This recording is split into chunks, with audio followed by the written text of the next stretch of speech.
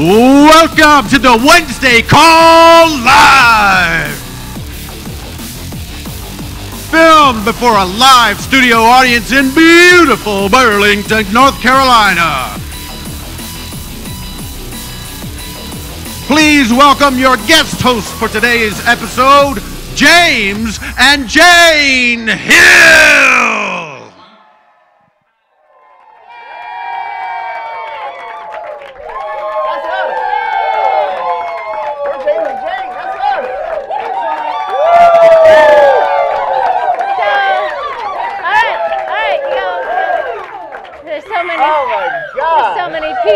It's like y'all are fired up or something. Did you guys eat what Doc Rock was cooking or something? Oh my goodness. Some chicken. We are James and Jane, hired by Andy and Jane Albright, and we have the honor, privilege. Thank you so much, Andy, for putting the faith and trust into us. Thank you. To do the TWC, right? Right after a huge event like Family Reunion. Are you reminding us of the pressure? Is that what you're doing right now? I just can't believe. Okay. We really appreciate it. So we're going to kick things off. Got a lot of stuff to cover. Very short amount of time to do it in. Some announcements. First off, you want to do these first? Yeah, I mean you can say the names. I'll put the stickers on. I can say the names. You can say the names. Who we got here? Well, first off, we got people going to Alaska, the great Alaskan frontier. That's right. Ovation of the seas. I already ordered water shoes. I was told we needed them. She was like, you should pick out the water shoes. And I'm like, I have no idea anything about water shoes. I don't know. I guess we're going on the glacier or something? What's I the don't water know. shoes There's something for? on YouTube that said, yeah, there was something that would be useful in Alaska. So I was like, all right. Good to go. Well, our good buddy and pal, Fitz and Heather Fitzgerald are what do you think Fitz would want to go? I said I was going to put it up. Okay. And you can say the name. Yeah. Wait. I got to see where do you think Fitz is going to be? I think Fitz is going to be over here somewhere. Oh, in the Haven or something? All right. Okay. That's we'll right. All right. That's what I think. We'll Fitz. move there. All right. Okay. Going to Seattle. To Seattle. This is the extension. He earned the trip. Now he's earning the extension. We're barely 6 months over. He's already got the extension. Already got the extension. This is Robert Sarge Wilson. All right, so that means there's still time for everyone getting started right now. Like there is still time. We just have to push. All right. Okay. That's right. That's right. And over here, let's see here. We need the power of 10, or? Well, first thing we're going to do. I guess managers year to date, Paul Roberts. I can't tell. Is there like how many points they need to be able to? Oh, look at there! Wow! Look at that! Look at that! 8 people already on the manager side. That's right. Paul Roberts, number 1. That's right. Paul Roberts, number 1. Put in that ZO5 gas or something like that. I don't know what that is. The ZO5 is the car that his vet. Oh, a Corvette. Okay, yeah. I know what that is. It's a that's a fancy Corvette. That ain't just a regular Corvette. That's like the nicest Corvette you can possibly get. I'm following you. All right, personal production year to date. Mark H, Brandon B, Brant Swindell. So these are all the people that have already won. We got 21 people. 21 people. Halfway through the year. Look at this. Look at this. Merlene F. You need 115,000 points. She's got 114,256. The first year Jane and I started, that's how much we missed our first trip by. Was that because back in the day, you used to have like. Don't do what we did. Yes. Back in the day. Don't do that. On a Tuesday, it was. We had multiple trips so you would have to like try to split them up between all the carriers. So we'd try to win this one, and then we'd end up missing both by this much. Memories. That was your rage. Y'all got it so much easier. Memories. Coming up in the alliance. Moving on.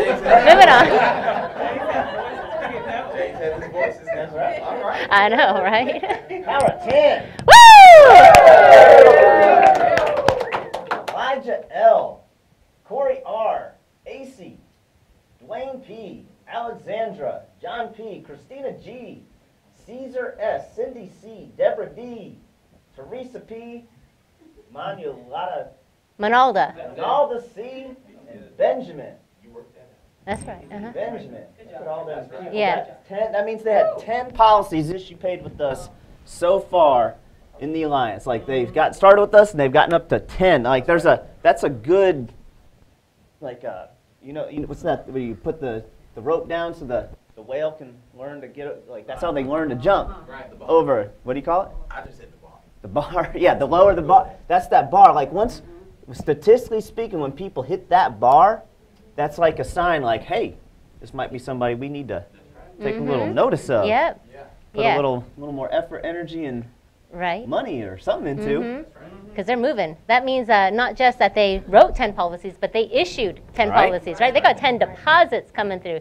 You know how you believe it, but then once you get paid, you're like, oh my God, it really works. You know, that's an important moment. Yeah. That's right. Absolutely. So our topic today is just got back from conference.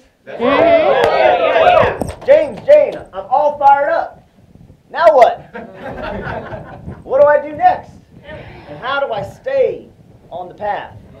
So I'm going to step back here a little bit and hand it off to Jane so she can kick things off. Yay. That's right. Appreciate Okay. So we thought we would share a little bit about, you know, you were at family reunion and that was really great. It was a wonderful environment. It was excited, but we all went back to our own reality, right? We all came back to our own reality.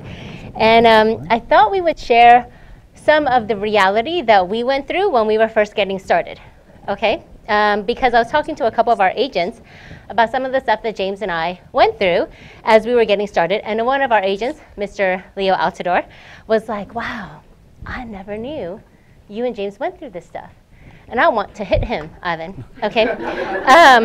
Because I feel like we share some of the stuff a lot, you know? And he said, no, I figured you guys just went from selling insurance or selling carpet to selling insurance, and that was it. That was fine.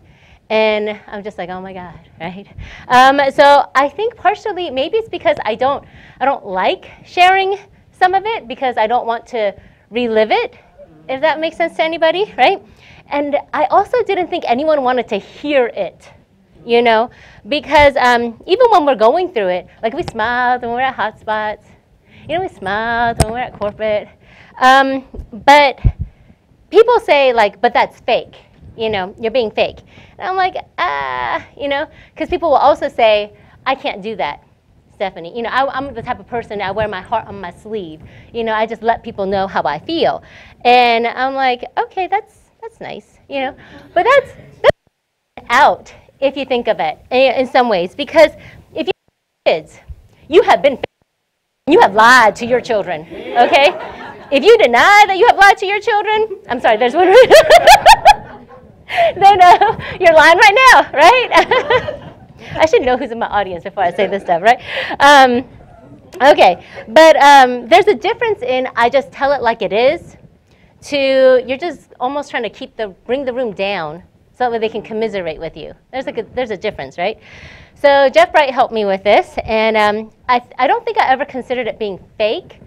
I think I considered it being considerate, if that makes sense. Because no one wants to hear someone moan and complain all the time.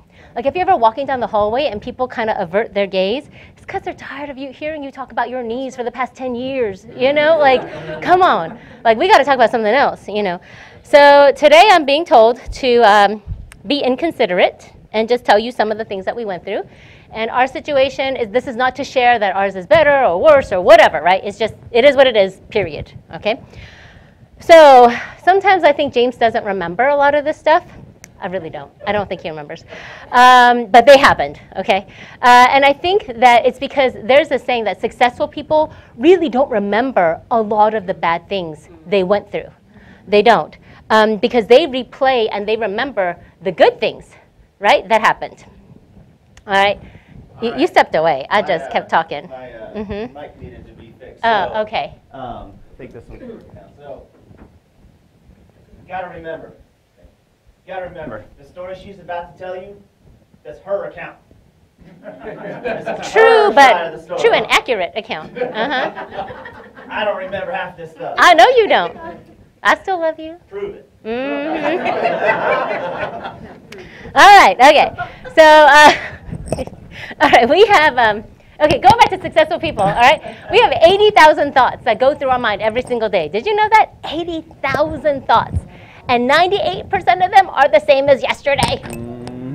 This is true, okay? Scientists and psychologists and all of you people, have discovered this. And 80% of them are negative, okay? So I think successful people have tricked themselves into replaying positives. That's what gives them the confidence to kind of like keep going, because they're not replaying all the bad things that happened yesterday and last week and last month, which is clearly a trick that I'm still trying to master. So, all right, when we got started, besides having no money in the bank, we also owed $80,000 on credit cards. And you know what interest is like on credit cards. It's like Patrick and Susie Connor's kids multiplying. Good. All right. So the debt was accumulated, right? The debt was accumulated from real estate, okay? Investments that we tried to do. We didn't buy a bunch of stuff. We were trying to invest in real estate. We had made almost $200,000 like the year before, but we were living off of $35,000, right? Because we were trying to invest the money. This is pre-Alliance, right? This is before we got here. And so James was driving his 2002 Honda Civic that was paid for. I was driving my car that was paid for. Like, we didn't make a bunch of money and go out and spend it. We were trying to invest it and do what all the books taught us so that we could have what the books were talking about, right? So where we were was not just broke, but drowning in credit card debt, trying to figure out how to make phone calls, which is, because sometimes a kicker when you already feel broken, trying to figure out how to run appointments, and then trying to justify driving to an appointment when you weren't even sure that they were going to be there because you didn't want to spend the gas money to go there. Don't raise your hand, but you know what I'm saying, right? Yeah. So we lived in a 4-bedroom house, and we couldn't afford the mortgage anymore, because at the time it was the 2008 crash. And some of you are so young you can Google this, but it was a thing that happened. Okay, 2008 crash. And I am not blaming the crash for our economic situation. I'm not. There's people who didn't lose everything in 2008. We did. It was just where we were, who we were, right? The financial decisions that we made up until that point. But the job that we had, we were selling carpet. They cut our appointments in half. They cut our commissions, so we were making a lot less than what we used to. So instead of losing our house, because we already lost the rental property that we had, we rented out 3 of the 4 bedrooms on Craigslist, and we lived with other people in our house, right? And I'm not telling you you have to do this. I'm just telling you this is what we did, right? And sometimes roommates can make your nightmare a worse nightmare, if that's even possible, So some people move back in with their parents. I was dating a white guy, as white as can be, right? And I didn't go to law school, right? I was not ready to call my mother and be like, I messed up, I failed in life, and I need help. That was not going to happen. That was a conversation that was not going to happen, right? So, in addition to those roommates, James had a friend and a brother who lived in our insulated garage, right? It was heated and air conditioning, so there were more people living there. And one day, I came home, and his friend brought homeless people that he met outside of Walmart to live in our backyard.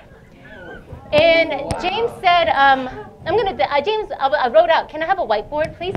I was trying to describe what his friend had built in our backyard. And James like, they're not going to understand. So his friend was trying to figure out how to build an island so he could live on an island and not pay a mortgage or rent. So I came home one day, and there was like some type of raft. That's not a pen. Don't ask. There was some type of raft. I don't know how to get a pen on the bottom. Oh, there's a pen down here. All right.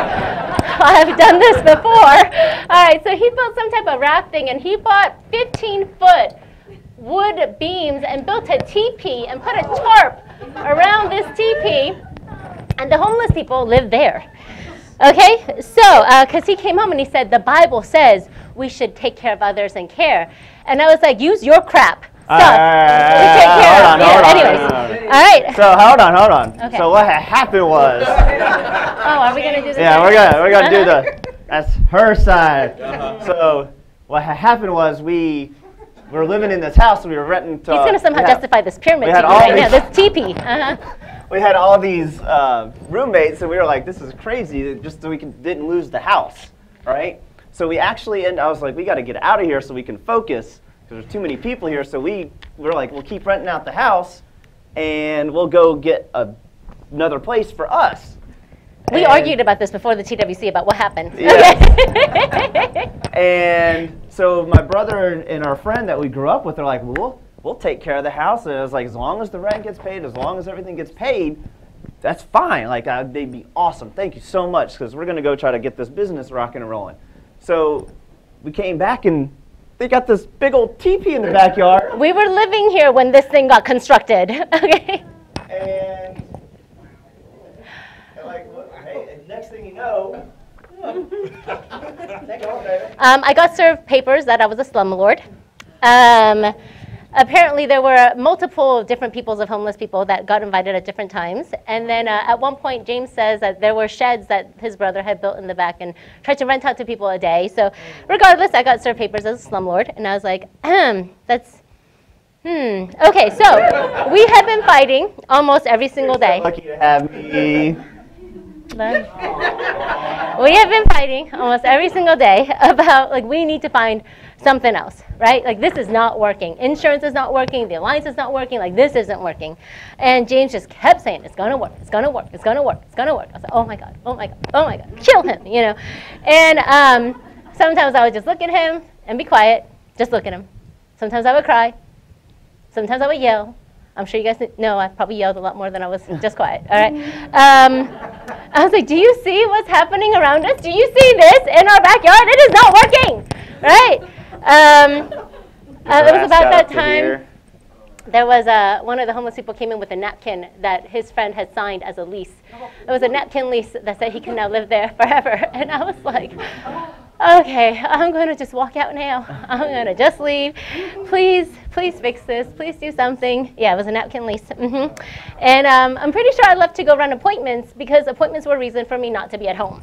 Okay, so I did. After I came home, they were gone. James did go talk to them, and I have no idea what he said to them. I had to get my posse together. They were like, no, we got this lease. Look, it's signed. And I'm like, that guy doesn't own the house. Like, he's renting from us. You can't re-rent. That doesn't work like that. Yeah. And I was like, y'all need to go. Like, I can't. If you stay any longer, I'm going to have these squatters' rights issues. I can't have this. No, you all got to go. And they're like, no, we got this lease. We got to look at it. And I was like, look, I was like, they were like, he's remembering right now. He's literally remembering right now. They threatened to call the cops. They're like, if you don't leave us alone, we're going to call the cops. And I was like, here, use my phone. That's right. And then they were like, oh, he's serious.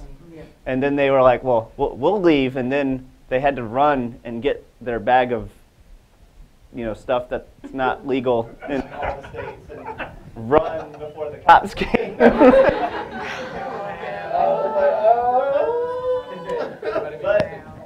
I can't be intimidating when I So I was running appointments, and I can remember crying like so often, just being in my car, running from appointment to appointment. And I feel like at one point I could have mined salt from my car. I cried so much in it, And that was our reality when we came back from conference. And that wasn't just one conference. That was at least 3 conferences. This was like over the course of 2 years, like different stuff like this was happening, right? And at one point, it got a little better, and we did move. Right, and then that's when he thinks the TP went up, but the TP went up before then, all right? Things got a little better and a little worse, and so we had money, then we didn't have money. Like, it was, there was a lot of that happen. But the place that we moved to, it was a commercial in the front, and it was an apartment in the back, right? So there was a commercial space that we... It's like Alex Abian's old haircut. Business in the front, party in the back. So we lived there.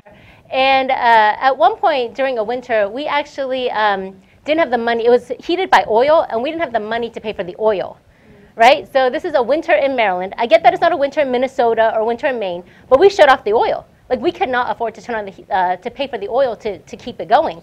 And so we had a space heater, like, in the back of our apartment, like one space heater, and it's winter in Maryland. I'm from Southern California. I had an electric blanket in San Diego, all right, year-round. It was amazing, right? Cold-blooded. I am. She's cold-blooded. Yeah. Michael Owens sent me a text, cold heart, cold. I was just like, Mr. Owens. All right. But one day a week, we would turn on the oil for the hotspot. That was when we turned it on. Wow. And see, this is the thing. We had money, right? But James was using that money to invest in ads, right? Like, we were using it to buy leads. And because he's still thinking it's going to work, right? And even though it wasn't working for us as good as we wanted it to, we knew it would work. Well, honestly, James knew it would work. I was just wanting to kill him every day, you know? But it was a choice of where we put the money, right? And that office is where we met Paul Menachino. Yep. Like, while we're going through all of that, that's where we met Paul Menachino.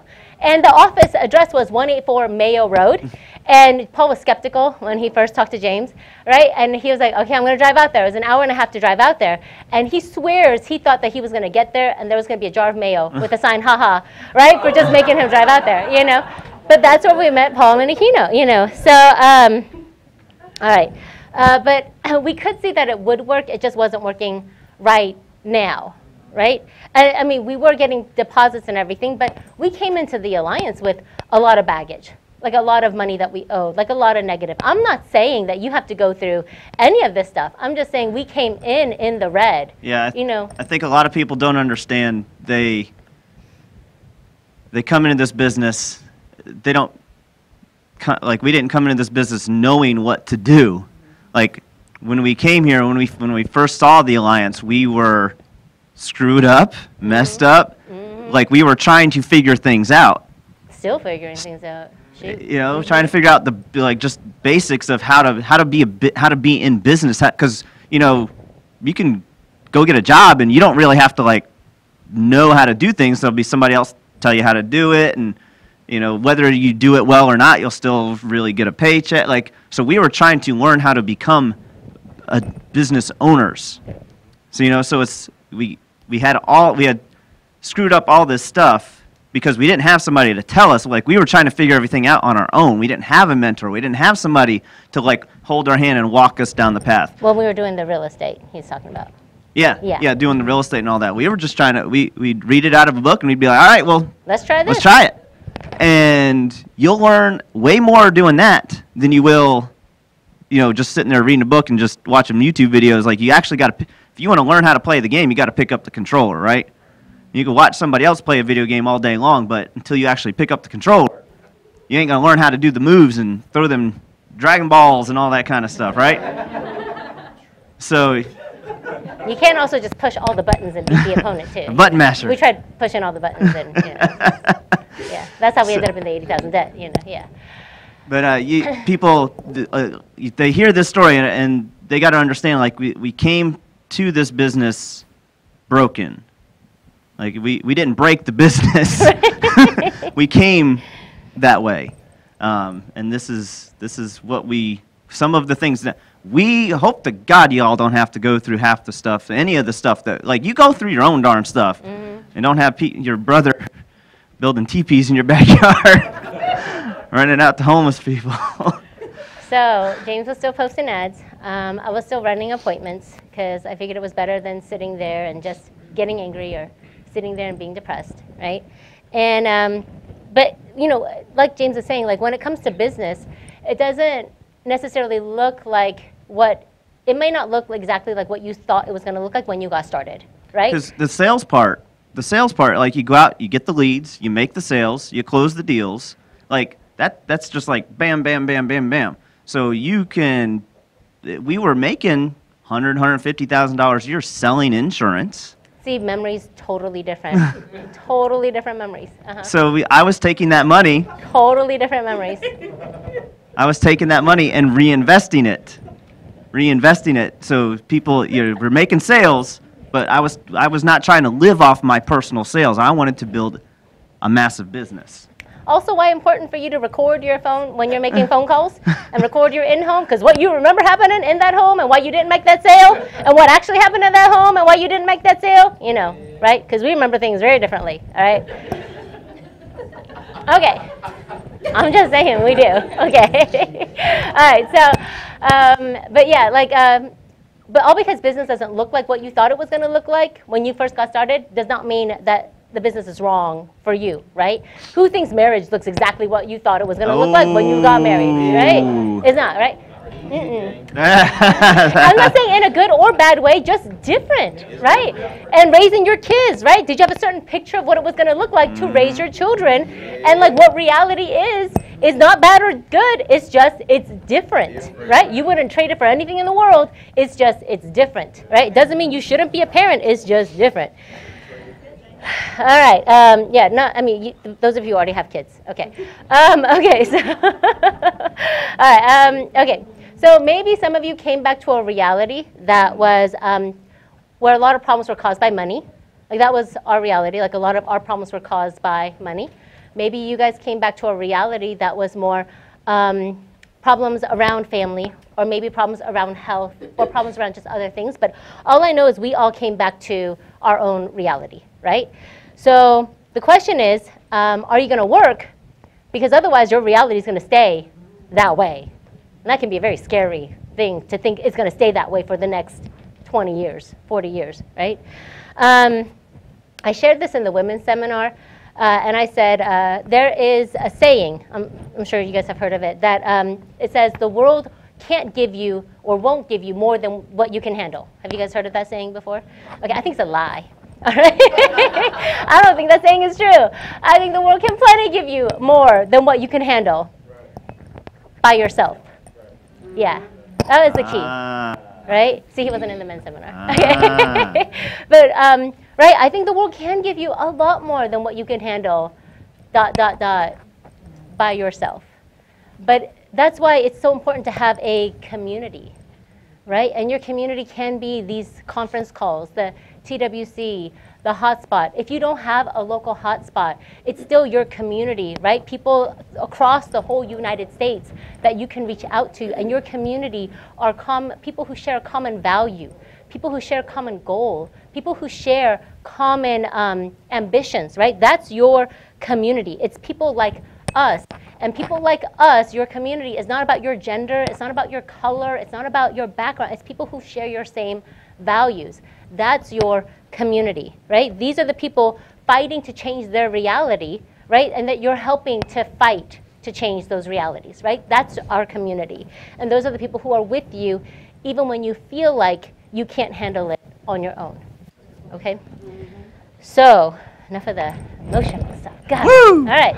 Okay. I mean, there was other stuff that happened with our, you know, but we're not going to go into all that. Okay.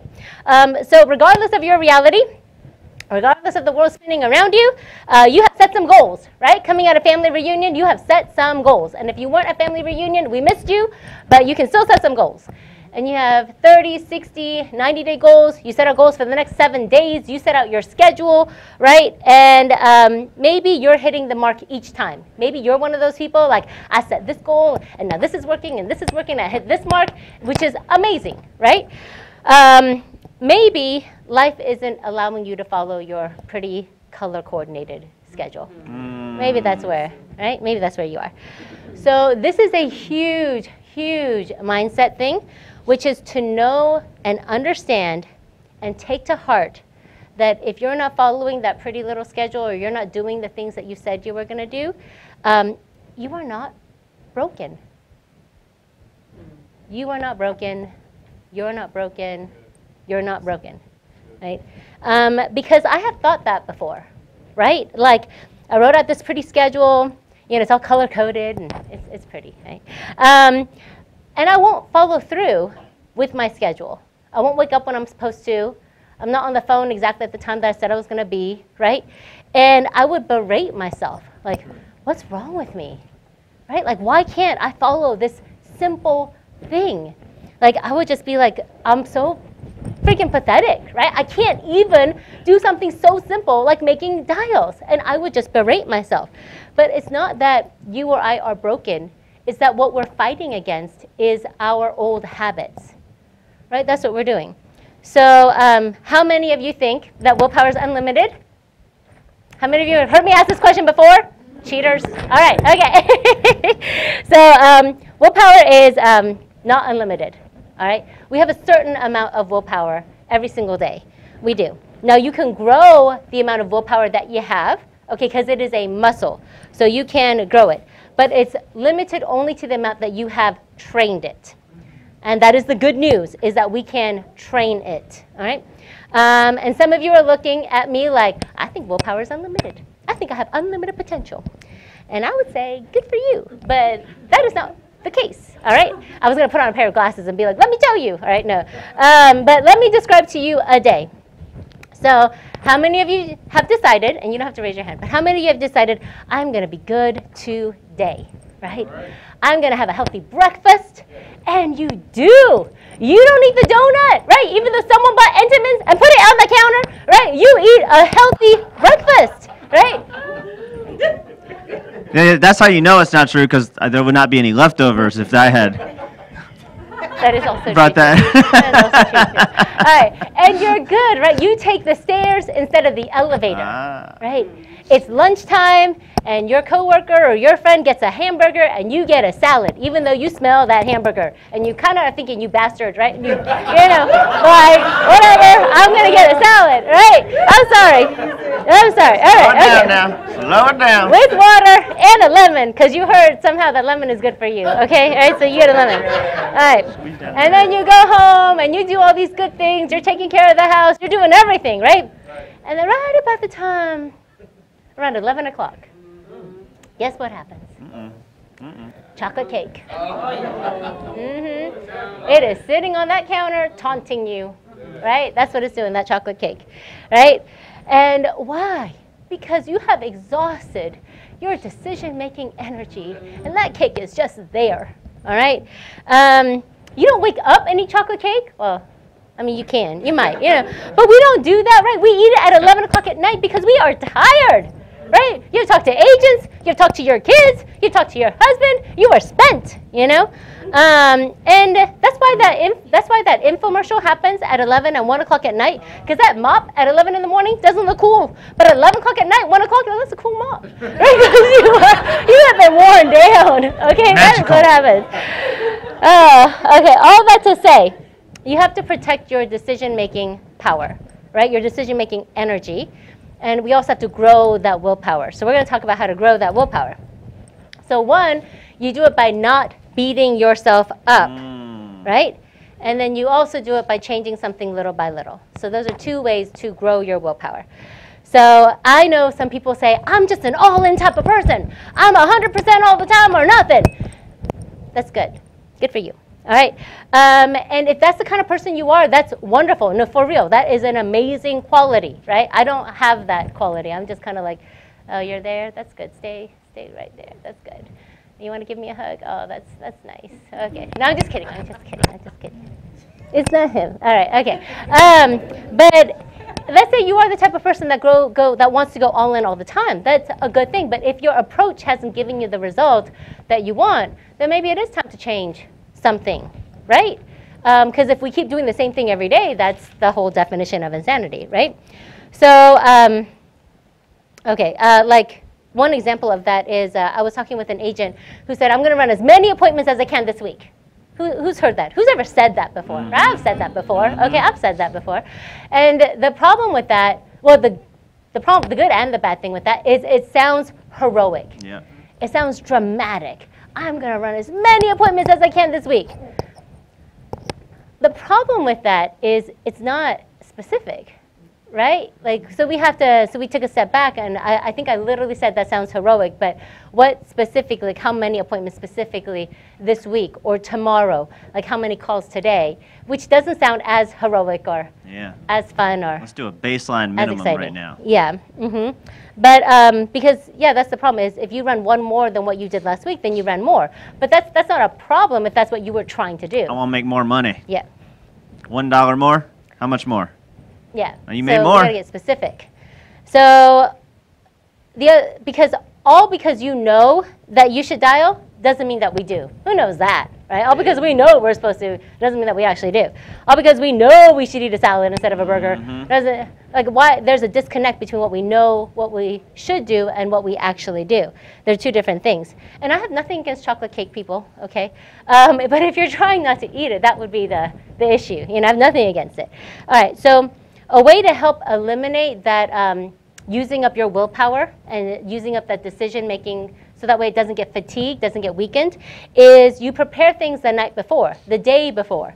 So if you're gonna make dials in the morning, then you print out your leads, right? Or have your ERSs or your referrals, you already have them out. You have your activity book out. You have a couple of pens out. You have a charger for your cell phone out. And I know these are silly things, but how many of you have been in the middle of dialing and you're like, my phone's about to die? And then you get up and you go start looking for a phone charger, you know, right? Or how many of you sit down and you're like, I don't have a pen that works, you know? And then instead of getting started dialing, you get up looking for a pen that doesn't work in your house where you have so many pens. It's ridiculous, all right? Same here, okay? But no computer if we get easily distracted. Like, you know yourself, right? If you're going to get distracted by the computer, don't dial where there's a computer, you know?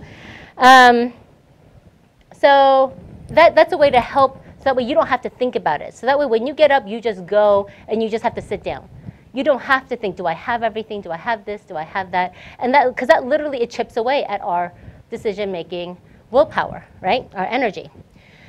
So this is an example that I'm going to use, and I want you to follow me because I do have a business-related thing that will do it. And if you're at the ACT, then this is a repeated example. All right.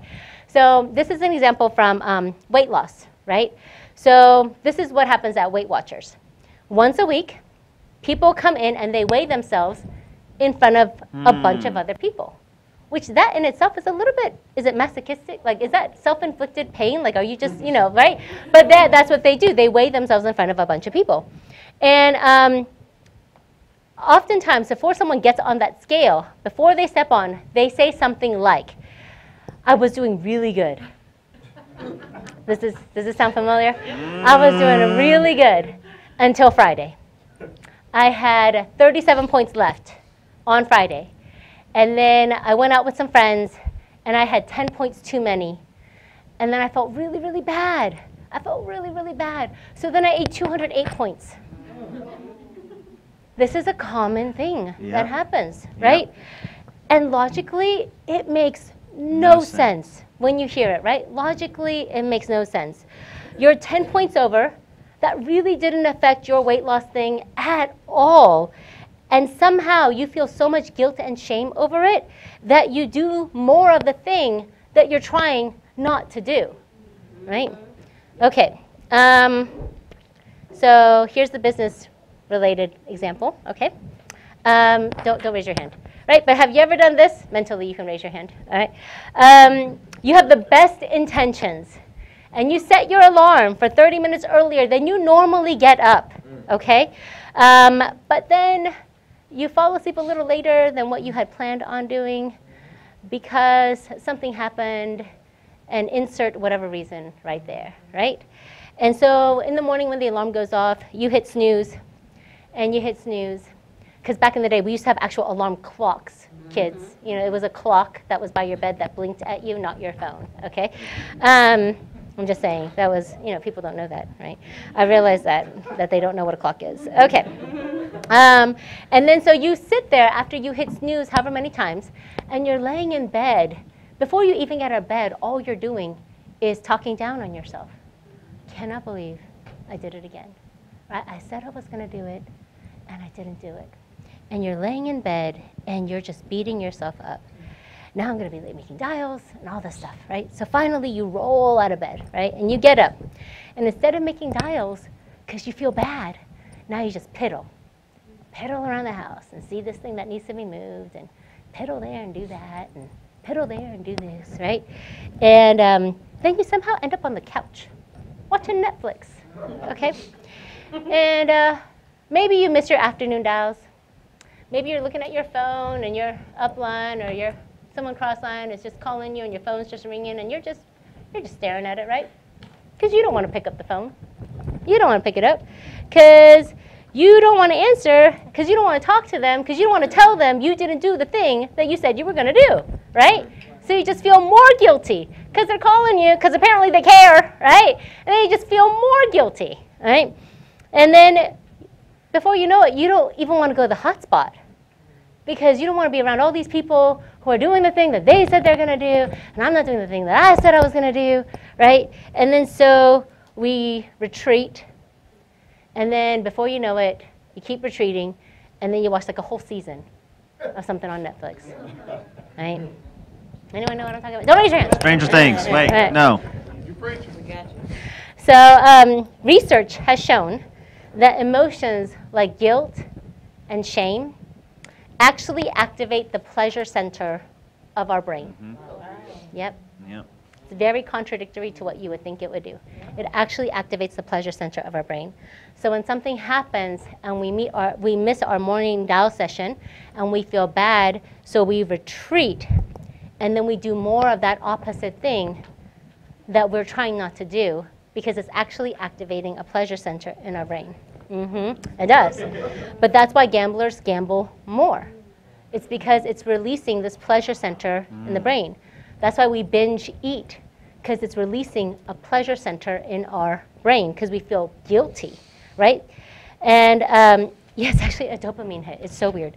And that's why sometimes when you ask an agent how their dials are going or how their appointments are going, we do the verbal vomit thing again, right? Well, I was going to do dials, and then, you know, my kid got sick, or this happened, and then I ended up at the ER, and blah, blah, blah. So I couldn't make calls, and then ended up sitting on the couch watching Netflix, right? Have you noticed what I might do? All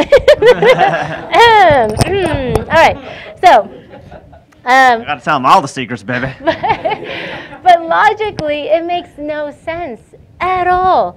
So you missed your morning dial session. Who cares? Right. You're 46 minutes late from dialing. It's 8:16 instead of 7:30. Who cares?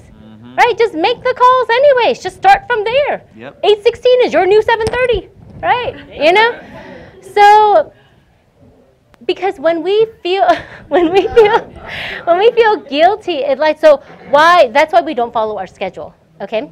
So what we are trying to do is not to feel guilty or feel shameful when we don't follow through, so that way we don't spiral out of control like that, right? And instead of stopping the guilt and the shame, we got to replace it. Because people don't ever stop doing something. They replace it with something else. That's why smokers don't actually quit smoking. They replace it with a new activity, right? That's usually why a lot of smokers can gain a couple pounds, because instead of smoking, you're eating something, right? But you don't have to replace it with eating. It just has to be replaced with something. And so if you can, you want to replace the guilt and shame with gratitude. Because gratitude actually gives off a low level of dopamine in your brain too. So when you speak gratitude, it does. When you feel gratitude, do you know this? It does. It actually is almost like you took a low dosage antidepressant. When you do. It is, except it's a natural high, right? And it's not. Gratitude, I don't think it's natural.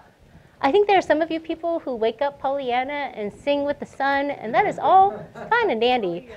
Pollyanna, singing with the sun, right? Like the roses just bloom as you walk by, you know, which is just great for you, you know.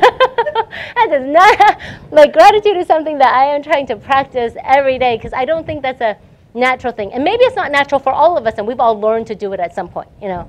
That's probably the more logical thing that it is. But I like to think that it's easier for you people than it is for me. So instead of, that's what I think. It's not bad. That's bad. All right. So no, it's something that we all have to learn how to do, right?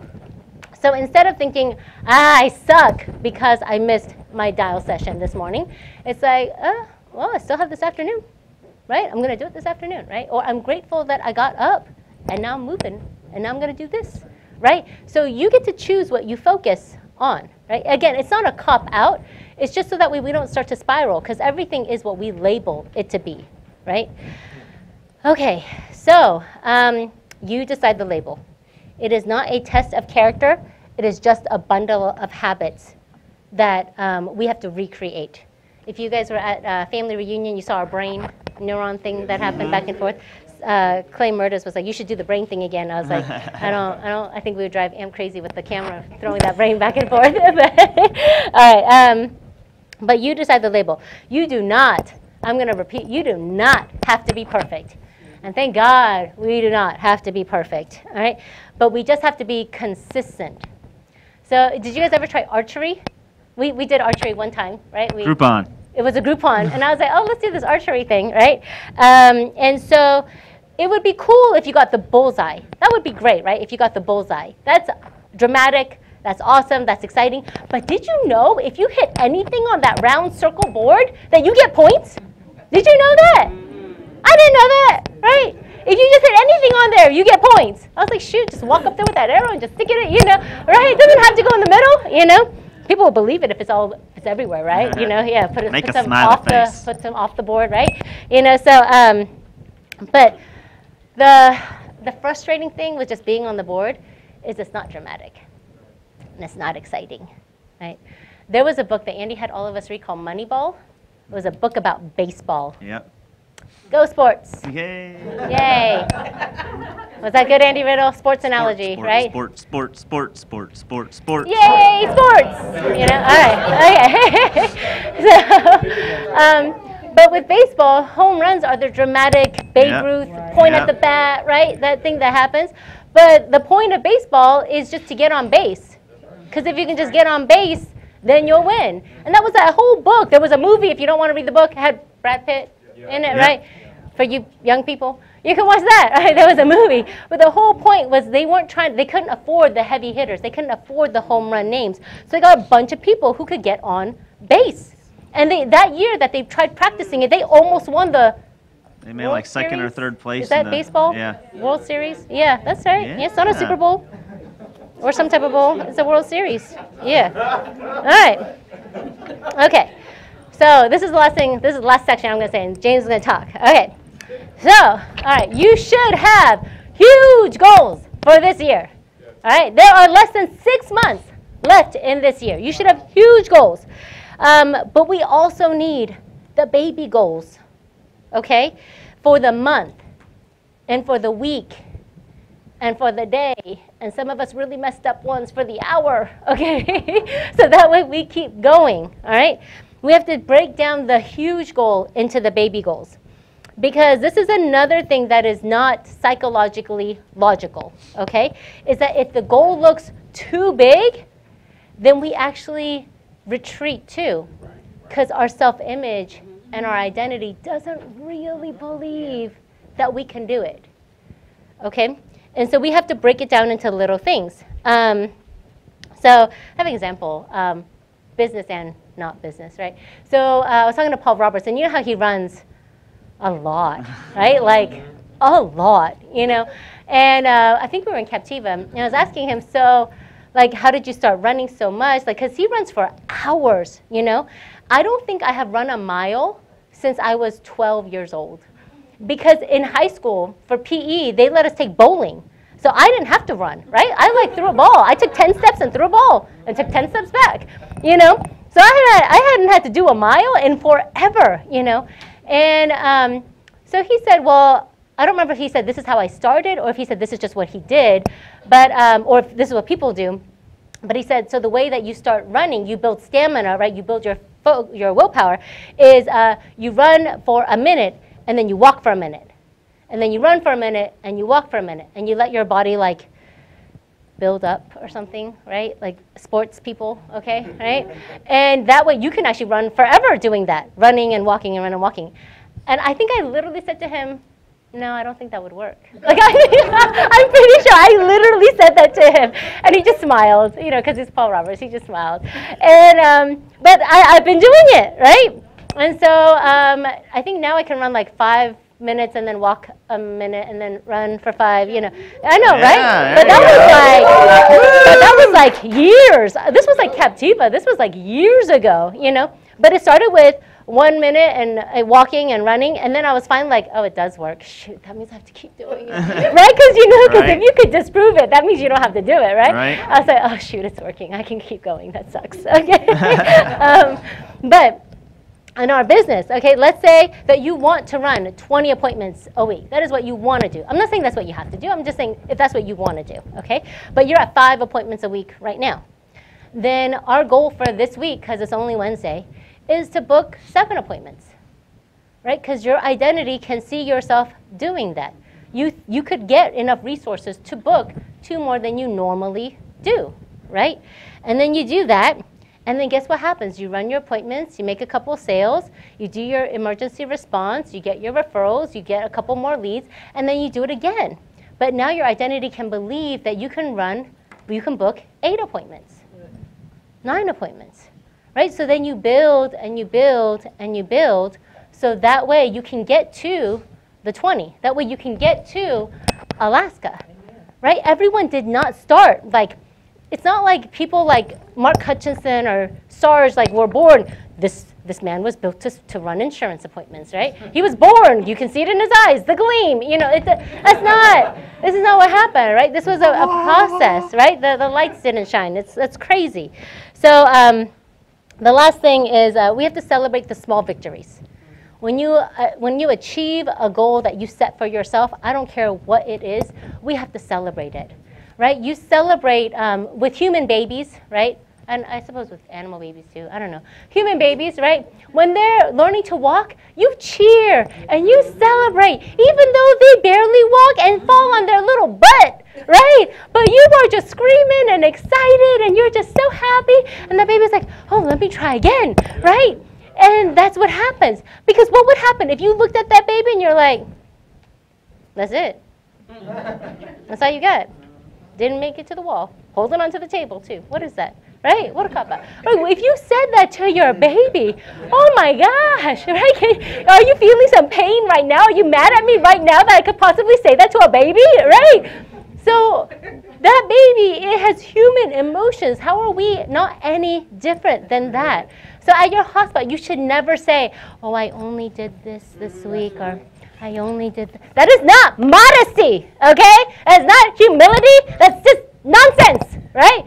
You should, stand up and be like, I wrote this, I did this, because that should be something that is celebrated. And for the love of God, if you're celebrating something, don't be like, oh, good, yay, looking at your phone. No, that's also bad, right? It's the same thing if your child was trying to walk, right? And they're like, oh, that's good, honey, good job. Oh my God, like how traumatized was this baby be? That's not good. So at our hospitals, we have got to be recognizing if we are going to do the recognition. That's right. That's good, Jane. Okay. I think I'm done. Okay, that's I think good. she was fired up. All right, so Thank you. my husband's going to share with you some really good stuff, because I looked at his notes. It was good. Mwah. Y'all, sometimes I think back, like all the stuff, like Andy Albright does so much for us. He does so much for us. He does this every week. I know. He does this every week. We before conference, we were on the road for like 3 weeks. We went to California. We went to Alaska. We went to Baton Rouge, Kansas City. Did you go to New Jersey and New York? I don't remember. Like, we were on the road. Had conference, right? And then we're doing the TWC. We got the activity call on Friday. Yay. So, but let's put it this way. Usually, whenever Andy or somebody, they ask us to do something like the TWC or speak on stage or anything like that, we practice for hours.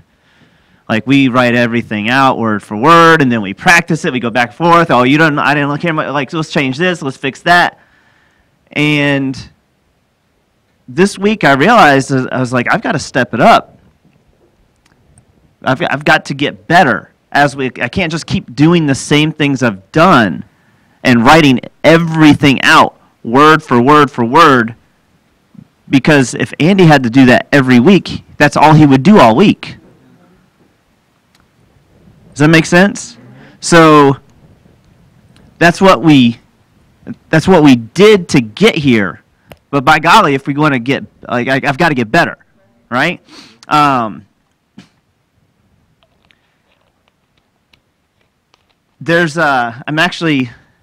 got internet on here. If they could type in NAA University and bring it. So I don't want to just, what I'm going to do right now, we've done family reunion.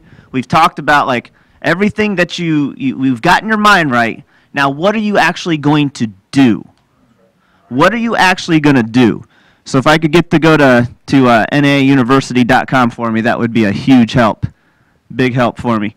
My fault. I don't want to do it. I don't want to just have it all ready up for you. I want to walk you through the process. I want to walk you through it. Just like when I hire somebody, you don't just say, "Hey, go get your insurance license." I want to walk you through it. So if we go to NAA, this is how we get to where I'm about to show you. Okay, we go to NAA University. We scroll on Resources, Advanced Resources. All right.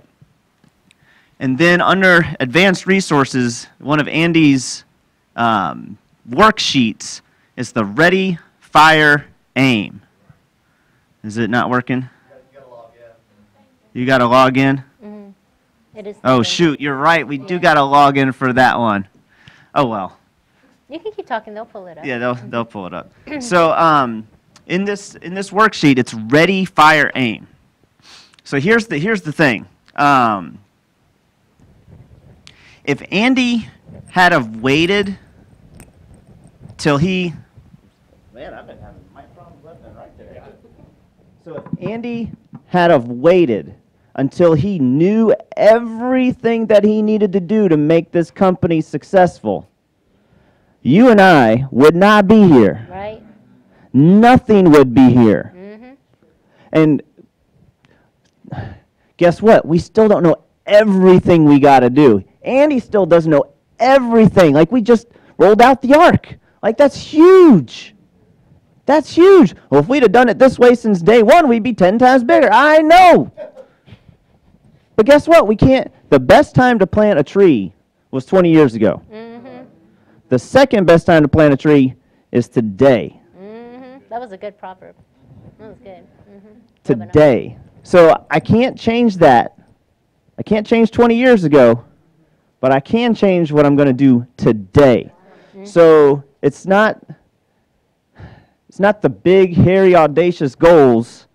You know, this is funny. So last night I had this fantastic idea. Right? In my head, it was this great idea. I was like, you know what I'm going to do?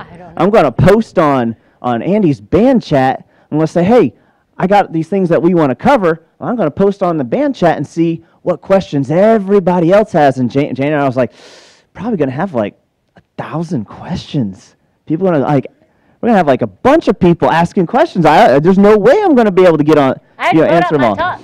We don't have time for questions. So I posted on the band chat, and oh my God, 3 whole people asked a question. I was like, I'm not as popular as I thought I was. Aww. Number 1 in my heart, baby. That's right. That's right. That's right. So first off, that tells us, hey, maybe people don't know about the band chat. Like, this is a big thing. If you want to get somebody started, they need to know about the band chat. So there's this program called Band, B-A-N-D. Just go on your app store, get on there, get somebody to invite you to Andy's. Well, I'm in my manager's group. Well, get somebody to invite you to Andy's group as well, because that's the whole team. That's the whole team. All right. So we click on Resources, Advanced Resources, and then we're going to scroll down to we're going to look for the, see, this is how, when people are like, where do you go to get that? I do this every time. I'm like, it's on there. I don't see it. Well, the only thing I'm going to do is log on there and look for it, just like you. So we want the ready, fire, aim thing. It's probably, that's magical movement of lines. I think we just. Did we just, there we are. Okay. Boom. Boom. All right. So, to get on there, log on, print this out. This is something that, this is a basic that we don't really talk about much anymore. This is something we need to know this stuff. So have you ever heard the term getting started is half the job or half the battle, or I don't know, there's like 10,000 different ways of saying it. Why is that the case? Well, because that's how life works. Like half the battle is just getting up and showing up and making your first dial. Yeah. That first dial, I don't know about y'all, if you're anything like me, shoot, that first dial every morning, it's a battle. It's a battle. Once I make that first dial and get cursed out the first time or whatever, I'm like, I'm fine. After that, but that first one is just like, let me see. Let me check my email one more time. Or my shoes not a little loose. Let me tie my, like, everything I can do to keep from making that first dial. That's why getting started is half the battle. Like, it's hard to do. So you finish, you get started, then you go to somebody and ask for help. Most people, they're like, well, teach me everything, and then I'll get started. Unfortunately, like, you're going to have to make 10 phone calls before I can really help you get to that next echelon that you want to get to. You got to make 20 phone calls, because it's not good. The synapses in your brain is not going to make it's not going to connect anything unless you've actually picked up the controller and played the darn game yourself. Mm-hmm. Okay? All my video game buddies out there fired up right now. So you pick up a bat. It's like, swing it, like that. There you go. Mm-hmm. Just like that. Just like that. Yeah. She. That's the word I'm looking for. Translated. Mm-hmm. She translated. So what do we do? What do we actually do? Well, we sell, we recruit, and we build. That's what we do, okay? So what I'm going to do right now, I'm going to go into how we do these things, all right? So first thing you got to do is you got to figure out how much you need to sell. So, for everybody in this room, the amount that you need to sell to survive, to make ends meet, to get all your bills paid, that's different for everybody in this room. Mm-hmm. For some people, that's $2,000 a month. For some people, that's $6,000 a month. For some people, that's $12,000 a month. I don't know what that number is for you, but it's going to be different for you than it is for you, than it is for you, than it is for you. All right? It's going to be different for everybody. So whatever that number is, I'm going to take a step back from that. So this is what Jane and I did. This is what Jane and I did. Let's say that number was more than we were. Let's say it was bigger than average. Okay? What we did was we tried to figure out everything we could cut out to make that number that we needed to make for all our bills to be paid to get as small as possible. Mm-hmm. We canceled every cable service. We didn't, mow the lawn. Like, we... Yeah, still those neighbors. Mm-hmm. Yeah. Mm-hmm. What'd you say? Those neighbors that brought down your property. Yes. Yeah, with the TP. Yeah, we were those neighbors. Uh-huh. Like... Yeah. Our lawn wasn't mowed either. Yeah. Uh-huh. Yes, we were making money selling insurance. We didn't go out and buy a new car. I just recently, 6 months ago, we were making almost $400,000 a year before I bought my first car. For a couple of years. Yeah. Yeah. For a couple, multiple years. Multiple years. So I'm not saying that's what you got to do. I'm saying this is what we did to make it as easy as possible on ourselves. Okay? Well, because I love it when people, we were talking about, no, I don't watch TV, James. I don't have cable. Like, most people don't have cable. Like, they're trying to trick me into thinking I don't know that Netflix exists. No, James, I don't watch TV. No, oh, Netflix is TV? Like there's a, oh, you're right, I do watch TV. Oh, no, I don't watch TV, it's just Hulu. There's no commercials. Be nice. You have to be the nice Yes, one. yeah, you're right. So we take that number, we compress it, we make it as small as we possibly can. Okay? Not forever, Not forever. but Oh, yeah, exactly. So I know at some point during conference somebody talked about the spider monkeys, and they how they trap. So there's this monkey, I want to say in South America somewhere, called the spider monkeys. little things. Little monkeys, That's how I picture them. cute little things. For some reason, I don't know what it is. Poachers try to catch them. I don't know if they're gonna eat them or if they're gonna skin them. Or make trophy. I don't know why they want to catch these poor spider monkeys, but they catch these poor spider monkeys. And what they do to catch these spider monkeys, what they do is they drill a hole into the tree, just big enough for that poor monkey to slip his hand in like this. And they put his favorite snack in there, some kind of nut. And he reaches in there and he grabs hold of him. And now he's made a fist. He can't get his hand out. It's because there are spikes going into that hole. Remember? They drill the hole. So they can't get their hand out. What happens is the poacher, all he's got to do is walk up to him, bop him on the head, throw him in the cage. But see, the monkey, while this is going on, the spider monkey, he's watching the poacher walk up to him. He's watching death walk up to him.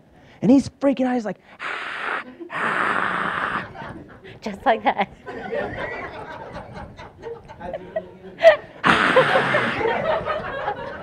If you are listening to this and not watching this, you just missed out. I'm just saying. Yeah. y'all having too much fun with me. This is my game show. He's freaking out. But if he would just let go of that snack, if he'd just let go of the pride, like he just let go, he'd be able to get his hand out and run for freedom. Right? So what happens is a lot of times people come to us, they come to this business, and they're like, James, I've got this nice house, I've got this nice car, got all this stuff that I've built up to this point. And they come here and they're like, now I've got all this stuff, now I want freedom. I've built myself a cage. I've built myself a cage of mediocrity, of things that are not quite exactly what I wanted, but, it's a nice enough house. It's a nice enough car. My kids go to a nice enough school.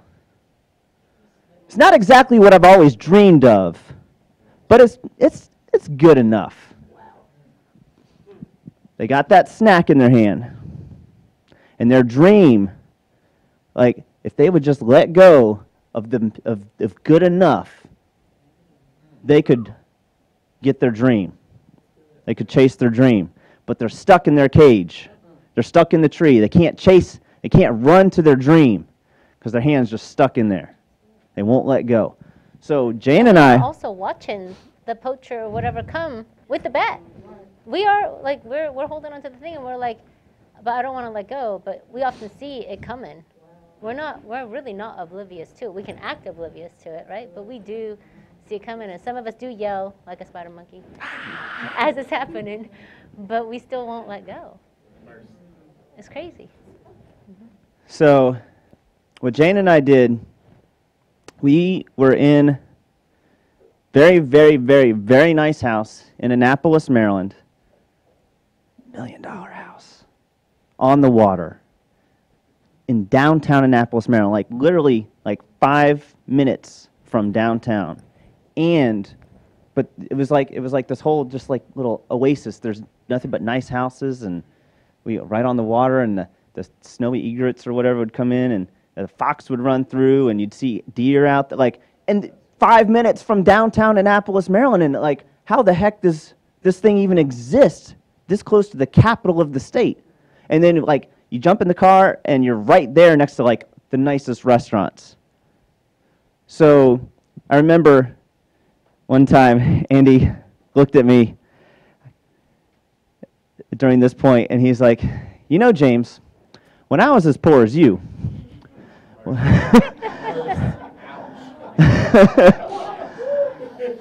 what I'd be doing is instead of... With love. With love. Because, you know, I'm like, damn, I made $250,000 last year. When he was as poor as me. Thank God for Andy Albright's dream being big enough for more than just him, right? So, I'm not saying this is what you need to do. This is what we did. We let go of the nice house. We forewent buying the nice new cars and all this other things, so that way we could afford. We got somebody sharp, intelligent, responsible, ambitious. Now we can afford to help somebody out. Because guess what? They're more than likely, I want to make it easier for them. More than likely, they're going to be going through something as crazy, if not crazier, than what we were going through. And by golly, like, I just realized he's got the same shirt as I do. We just bought that shirt. Freaking me out. Looking good, man. So, that was a squirrel, right? Squirrel moment. Squirrel. I've seen that shirt everywhere now. It's freaking me out, dude. Freaking me out. It's freaking me out, dude. So Particular activating system. duplication, that's right. So we took our bills and we shrunk it down as much as we possibly could. That's not what you got to do. That's what we did. All right, now, you have to get out there and sell. You get out there. Now, here's the other thing. If you've already got a job, if you found us and you've already got a job, this is like that pays the bills. The bills are already paid, James. I was just looking for something extra. I wanted to make some extra money. Here's what I would do. I'd keep that job that you already have. You already know how to do it. Like, it's no ifs, ands, buts about it. It's like you already know how to do it. It's a done Doesn't take away deal. from your willpower, because you already know how to do it. Right. Doesn't take away from your willpower. So now let's say it's an 8 to 5 job. On a part-time basis, you sell as much insurance as you can. So that way you can afford, like whatever that number is that you need to make, now double or triple it. It's okay to make more than you need. It's not okay to make less than you need. Right, key. That's a key. Okay? You make more money, you make more sales, you sell more insurance, double or triple, so now you have all this extra that you can take and pour into building your freedom, right. Buying your freedom. All those different places post ads, helping somebody out with their first batch of leads, because you hire a 22-year-old, it's not surprising they're 22 years old and they don't have $300-500 extra just sitting in their bank account, right? That's not surprising. If you hire somebody that's 40, 50, 60 and they ain't got, it's a little different, but like you hire somebody 22 years old, like come on, have $200, $300, $400 extra, leader. And this is using discretion, right? You don't do it for every Right. single 22-year-old that you meet. You do it for the 22-year-olds, or not the 20, but you do it for the The ones that are intelligent- doing the right things. The Alliance Aidens, the intelligent, responsible, ambitious ones, the ones that are doing things, the ones that are, we'll get on. We got time. We'll get more into that. So now, I would stay in the field until this number well surpassed this number. So this is your freedom. So let's just say $10,000 a month that you need to make to pay all your bills. Just even call it math for Marines. Nice simple round number. All right. So whatever that number is, now that's how much you've been selling twice as much. Now your overrides. Keep that job. Or if you're full time with this, keep pouring it until this number exceeds, not just barely meet, not 20% under, Not 10% under, exceeds. And I would keep doing it until it was like treble or triple that number. We get a lot of people that like, James, I just want to quit my job. I want to quit my job. I want to quit my job. Which we're all fired. Like, yes, you can make a ton. For some reason, they had 40 hours, 40, 50, 60 hours at that other job, and they're part-time with us, and they've got this much time to devote to it. But for some reason, they're able to sell $2,000, $3,000, $4,000, $5,000 a week, in submitted business or issue paid business, while they're part-time with us, and all of a sudden, they're like, James, I'm just tired of it, tired of it. I'm going to quit that job. That boss man said the wrong thing to me. And then they quit. And now for some reason, they can't seem to get out of bed in the morning anymore. What book was that? The Chronicles of Narnia. Yeah. It was. Yeah. C.S. Lewis. What's that? Do you remember that? Which book it was. No, do you remember the quote, like they'll fight for slavery? Like. Yeah, it's the Chronicles of Narnia, right? The animals talk in the book, the movie, and the horses were galloping and they were fighting this war against the wicked witch. Queen, whatever. Not Wizard of Oz, but Yeah. But it's one of the books. It's not The Lion, but that was a series.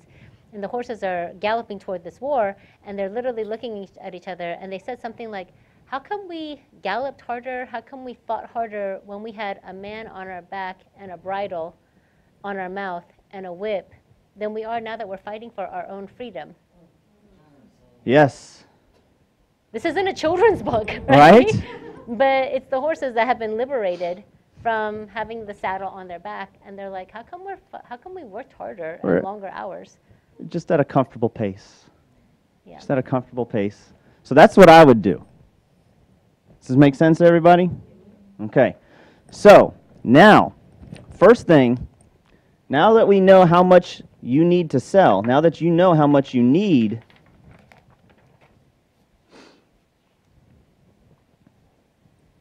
you need resources. Mm-hmm. You need resources. A lot of times, okay, so here's what I would do. If I were getting started brand new today, this is what I would do. First thing I would do, to get that money that I need to make to build my business, I wouldn't just jump straight into the leads. This is what I would do. I would sit down, I'd call everybody in my phone, I'd schedule about 10 appointments with friends, family, local people that live in my area, and I'd sit down with 10 people and practice with them. Practice with them. And the goal is not, don't get me wrong, the goal is not to sell them insurance. The goal is to practice. Sit down with 10 people. Now here's the catch, here's the kicker, here's the crazy thing. You practice with 10 people, guarantee you 2 or 3 of them are going to be like, what's your name, bud? Nick. Nick Sabino. I guarantee you, Nick, 2 or 3 of them are going to be like, well, Nick, this sounds great. When can you actually start selling this stuff? Like, this is something you can do now while you are getting, like, you're not even licensed yet. You can practice now. You don't have to wait till you're licensed to practice. Start, like, that's the first thing I would do. Because a lot of people, they're like, well, I don't, it's easier to sell to strangers. No, it is not. Right. It is not. The first time you see an application, the first time you try to use the software, it would be 10 times easier if you would practice beforehand. Mm-hmm. Okay? Here's the crazy thing. One of those 10 would be myself. I'm going to practice with me, my wife, or people on our team. I say, here's what I would do. I would get on the phone with Jane. I'd schedule a time for you and your wife, you and your husband, to be on the phone together and have her conduct an appointment with you on the phone. And say, Jane, if you sat down with somebody like me, our situation, show me what you would show us. That's one of the absolute first things I would do. Now, you've gotten trained. You bought a policy on yourself. You make commission on that policy.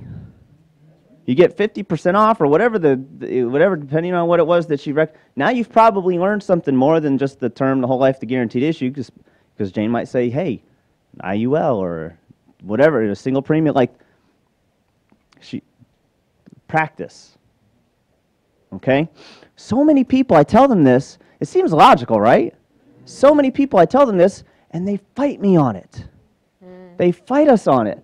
Like, I'm not trying to be funny. I'm not trying to be mean. For credibility's sake, we did this thing, like, did the numbers. We didn't have a single full-timer last year that actually worked 40-plus hours a week and made less than $100,000 with us last year. Every single one of them. So I'm not trying to be funny. I'm not trying, well, if you want to, it's kind of like somebody says, James, you've been losing a bunch of weight, haven't you? How did you do it? And I'm like, well, diet and exercise. Well, no, other than that. Right? Tell me the secret. Tell me the secret. And I'm like, well, I changed my diet, and then I did more exercise. So when we're covering, when your manager, when your trainer is trying to help you get up and running, it's so that way you're as successful as possible. Because guess what? We only get paid when you get paid. Mm-hmm. So we want you to get paid. Like, we want you to succeed as much as you want to succeed. When you're going to fight us on every little thing, it's challenging. I'm going to have to find somebody that's not going to fight us on the basics of, like, the logical thing. Like, if you walked into a car dealership,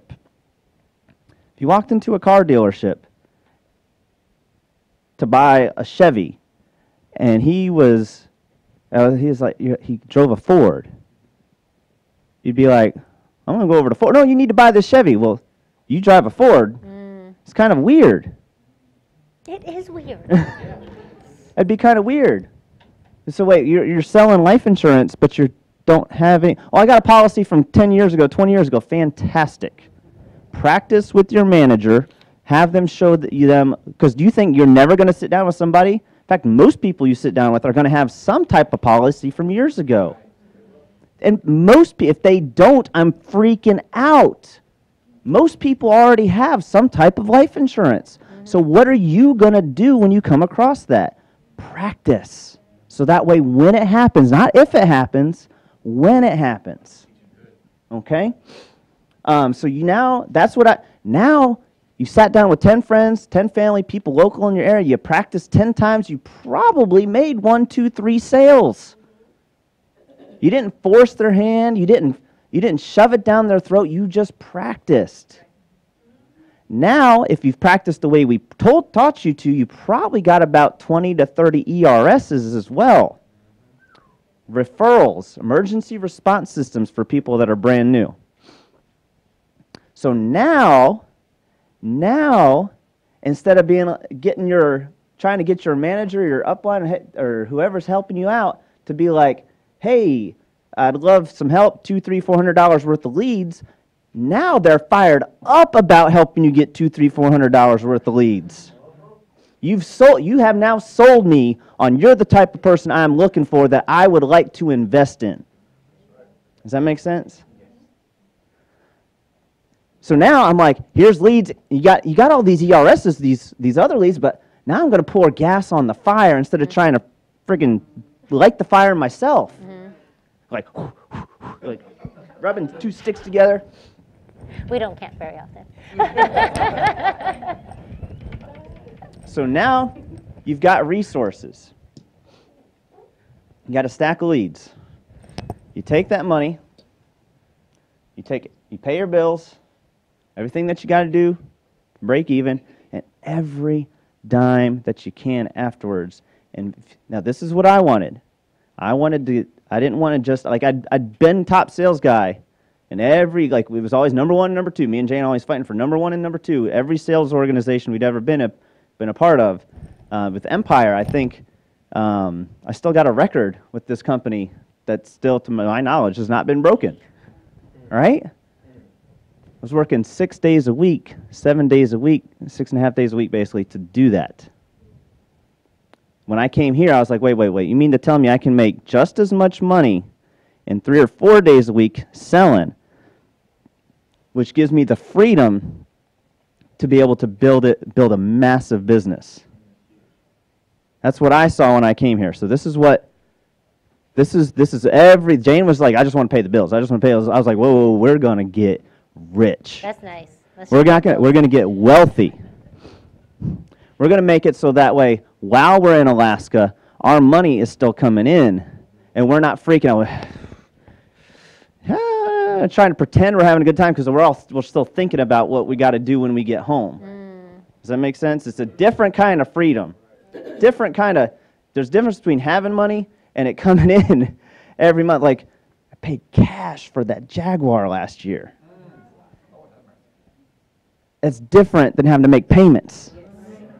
Does that make sense? Gratification is a temporary thing. You don't have to be a martyr and just keep delaying for the rest of your life. Right. But you do it for a period, for a season, so that way you can be in Alaska and not stressed out. You can buy a car and not be stressed out. You can. So the delayed gratification is for a season. It's not to be self-sacrificial martyr. It's for a season. So that way you can have other things. So, James, how do I get leads for building my team? How do I get leads for building a massive business? So I'm selling insurance. Now what do I do? What do I do with all this extra money I'm making? Well, Andy Albright always says one of the first things he would do would be he would hire a secretary, a staff person to help you do your paperwork. Guess what? It is a challenge. Hiring staff. It is a new set of problems. So like when you're playing all my video game buddies out there, you're playing a video game, you beat level 1. Guess what happens? Level 2 is not easier than level 1. But you get like these extra new powers that you get to learn how to use, but you got to learn how to use them. Does that make sense? I got the power, I can throw all these Dragon Balls now, but what good does it do you if you don't know what to do with it? What good is that bonus power if you're not going to use it effectively? Okay? So hiring a staff person, good luck with that. Have fun with it. Get ready. It's not easy. Have somebody help you. That's what your manager's for. That's what Robbie Kraft has been huge helping us finding staff over the years. They're harder to find than agents, but once you find a good one, life-saving for you and your time. Because you've been here getting trained, and you're like, oh my gosh, I get paid for my results, and all of a sudden you're trying to pay they want a salary or an hourly thing, and you're like, but they haven't done the work, but they still want to get paid. Like with the first staff person, I'll give you a horror story here. First staff person we ever hired, she sat there for like a week watching me. I'm training her. At the end of the week, she quit. And then she wanted a check. And I'm like, you haven't worked yet. But legally, I had to pay her. Part of doing business. Learn a lesson. I talked to Robbie, I talked to Andy. He's like, yeah, I wouldn't do that again. Here's how I would do it. And they fixed me. They tweaked. But if I hadn't made that mistake, we'd still be, well, first off, my handwriting is horrible. So, the paperwork would have, we learned things as we went. So now, next thing I would do is I'd start taking every dime I could, and I started investing it in places like Craigslist, like ZipRecruiter, like well, James, what people they seem to think that, like, where do you post? Everywhere. If it's, when you post an ad on Craigslist, a lot of times these other places will send you an email saying, hey, you should try posting on our place. I tried all of them. Every single one that came to me was $50, $250, $500. I'd try it. But we were making so much money selling insurance, we could afford to do that. Let me take a step back before even that. The fastest and easiest way, before you even start investing money in that kind of stuff, why don't you just pull out your phone, call 5, 10, 15 of your buddies. Say, hey, got this guy, Andy Albright, got this guy, James Hill, got this guy, Andy Riddle, got this guy, Justin Balick. North Carolina, down in Miami, wherever they're at. Got this big project, Mutual of Omaha. They're looking for some help. They asked me if I knew anybody that might be looking. I figured, hey, just wanted to see if you might be interested. And you just do that, or have somebody help you do that. Because guess what? That's free. Craigslist and Indeed and all those other places, that's like thousands of dollars. Why don't you practice on the free stuff? Because a lot of times people, I just want you to give me those free. I want you to buy me leads, but you're not willing to do the free thing.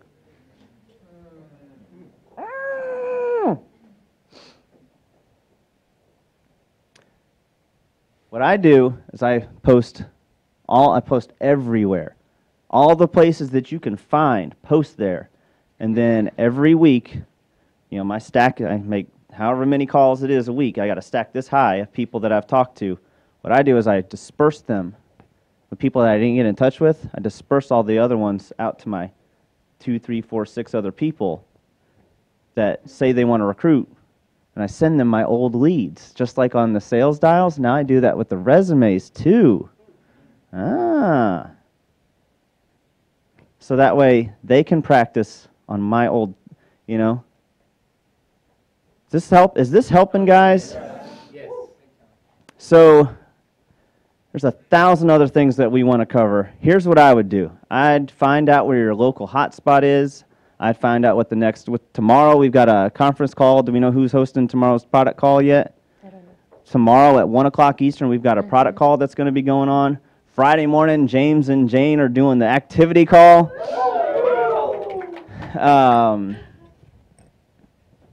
I hope this business works out half as well. I hope this business works out as well for you as it has for Jane and I. I hope this business works out as well for you as it has for Andy Albright. Guys, we need some help. We need you. We need you. We need you. We appreciate everything you guys have done. We will see you on the next one. Keep moving forward, y'all. See you later.